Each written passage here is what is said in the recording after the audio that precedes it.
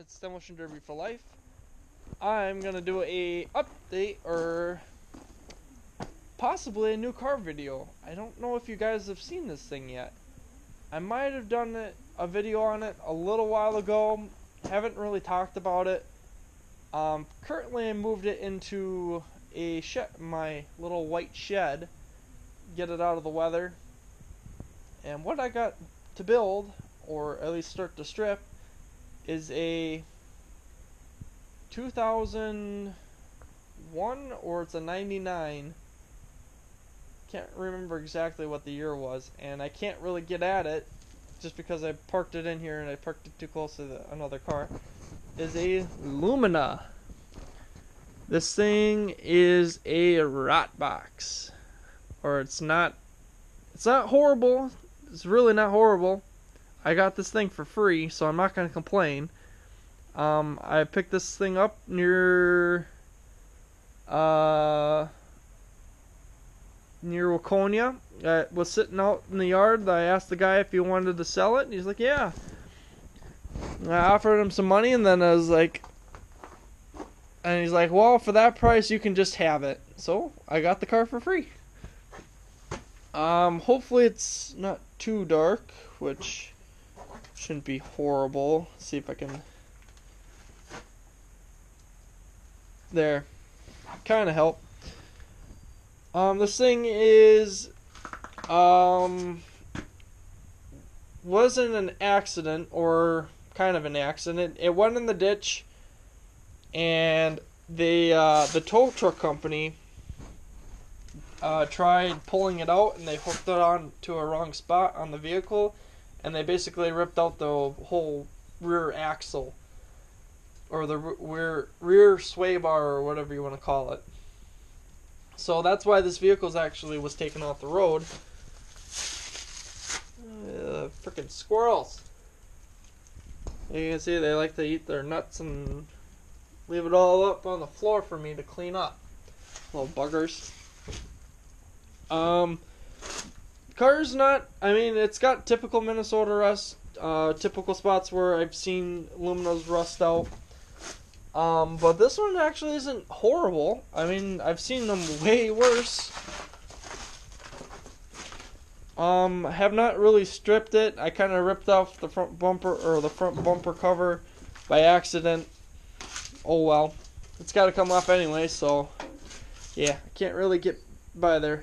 Got about 6 inches to get up in between there. When I was trying to push this car in here, I noticed that the rear end was not moving, or the tires weren't moving, so that's seized. I'm gonna have to pull it out, and I think maybe possibly the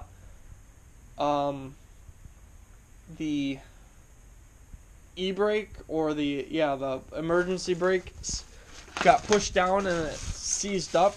So I think I just have to cut that and then try to get it to break loose. And once I do that, it should be fine. It's one of the foot e-brakes. It's not a hand lever one, which kind of sucks. I like those hand lever ones. I believe this vehicle should run. The fuel pump is out in it. It does not run, or does not work.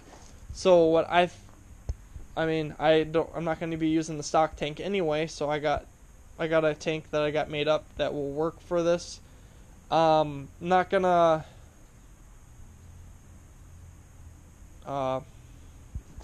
worry about it. I did get it running, or I had it like running a little bit just off of starting fluid, so I know it will pop over and go, but it's just a matter of getting everything taken care of. I'm probably going to get everything stripped out. I'm not going to cut any wiring. Absolutely no wire cutting whatsoever until I get the fuel tank in and wired up and ran to the front and get it going. Get it not necessarily driving, but just staying running, so then I can start kind of cleaning up certain wires that don't need to be there or whatever. But there you go, guys. There is the Lumina. currently just going to be sitting for a while until I get further on the 72 Lincoln and the other vehicle, the 79 Impala. Currently, those two are going to be the first priorities for this year. Once those are taken care of, or at least mainly all stripped, which I'm pretty much done with the 79. The 72 has a little ways to go, but I will get that all taken care of eventually. But there you go, guys. This one will be the next one on the chopping block, actually. Unless I decide to fix the 78 Ford Crown Vic, unless I decide to fix that one, and then I have another one inside the, I think it was a 80 something, 82 or 83 Impala, or I believe it was an Impala.